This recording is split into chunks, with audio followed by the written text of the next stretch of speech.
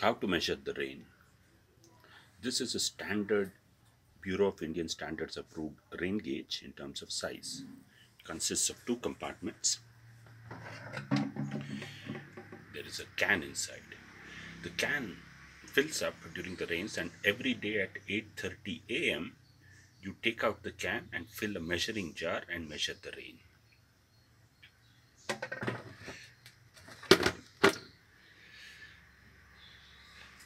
Rain gauge should typically be kept in an open area without any tree cover or any side walls nearby.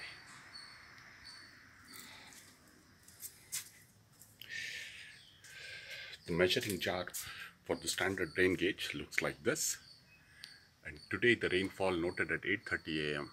is 9 millimeters.